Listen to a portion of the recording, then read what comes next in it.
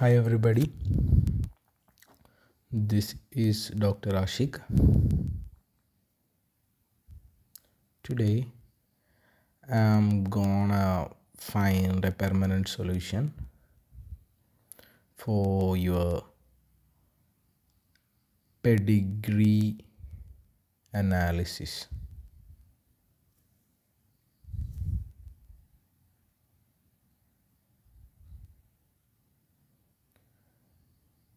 It's a very simple topic, so we can do it within very simple 4 steps and less than 10 seconds, and I'm guaranteeing you that you'll be getting 99% of the MCQs with it. So how it is possible? So I'll be telling, like any pedigree chart, we should have at least three generations we need to make an ideal or actual diagnosis. To make an actual diagnosis, we need 3 generations. For example, I will be showing you one pedigree chart here. So that pedigree chart I am opening here for you. It will be having 3 generations. I will be marking it like that is a first generation, second generation, and third generation. So we have to search in any pedigree chart, every pedigree chart, we have to search to get the affected individuals. The affected individuals will be separately marked. We have to find out who is affected individual. And the rule number 1 to diagnose a pedigree chart is we have to see that every generation is affected or not. So if the every generation are affected, that character is a dominant character. That is a dominant character. The rule number 2 is if any generation is skipped, it is not affected, that means that is a recessive character. So if everyone is affected, that is dominant. If one is not affected, it is recessive. So rule number 3 is that if both sexes, the male and female sexes, equally affected, that means that is an autosomal. That is not X-linked, that is not sex-linked, that is autosomal. And the rule number 4 is if only one sex, either male or female, predominantly affected, either male or female is predominantly affected, that means that is a sex-linked disorder. That means that is a sex-linked disorder. So there are totally 4 rules are there. You can see that 4 rules again here, so that every generations are affected, dominant, any generation skipped, recessive. If both sexes affected, that is autosomal. One sex is affected, that means sex-linked. You can see that only one sex is affected, that is sex-linked. So we'll be doing some examples for you here. So that is the earlierly I am showing the same thing here, so you can see what is happening here. So I'll be marking the generations first for you. So example number 1, that's a first generation. 2 people are affected, one male, one female affected, first generation. And the second generation is also affected, you can see, and third generation is also affected. So every generation is affected here. So that means that is a dominant character. First point, that is a dominant character. And both sexes are also equally affected. That means that is an autosomal character. So your answer will be coming as, what will be the answer? Autosomal dominant. Autosomal dominant. Simple steps. So the second example, you can see that here, second example. So the first generation affected, second generation that affected, third generation affected. But here is very important, very interesting thing. Is every generation is affected really? You have to see that thing. I'll be telling a no. Why? Because see this, these parents are not affected.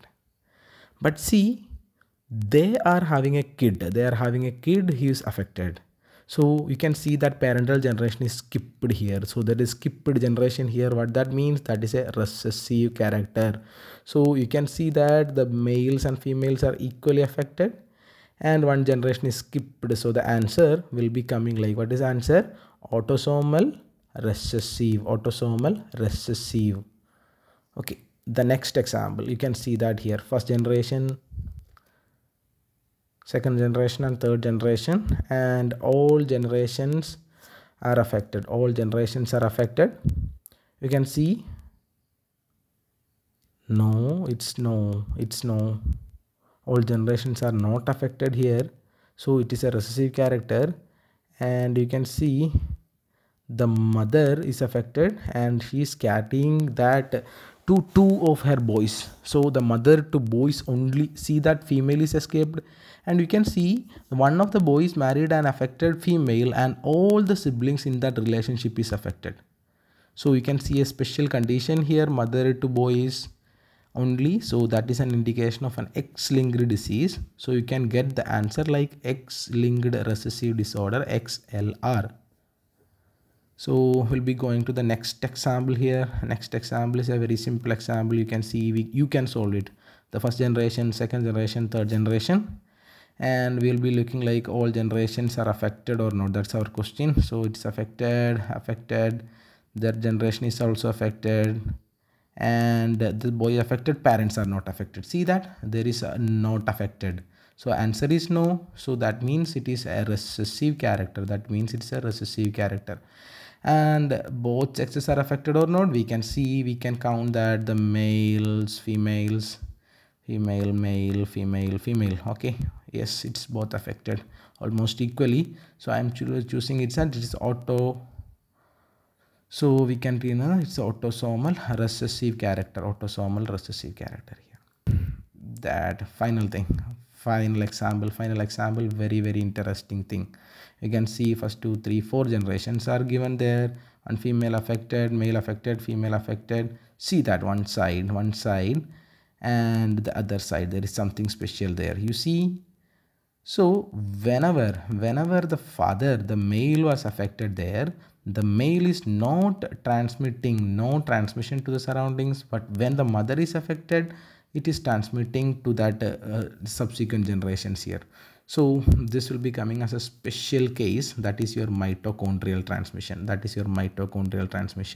So what is the specialty of mitochondrial transmission and why it is occurring? I'll be telling like the mitochondria,